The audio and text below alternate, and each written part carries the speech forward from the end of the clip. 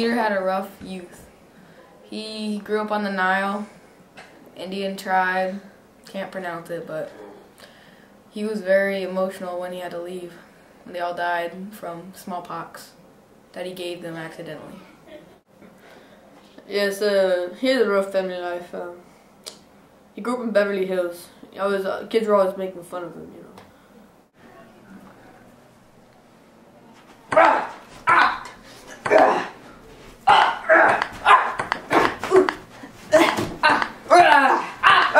Oh, I missed it. Well, you see, my ancestors taught me how to learn to be the ball. You see, I did not know this before, but growing up by the Nile helped me to really get the feel for things and not go by their appearances. How do I see with a blindfold on? Easy. My heart. Right here. Right here, baby. I don't know, man. My schedule's pretty busy. Okay, get your people to talk to my people.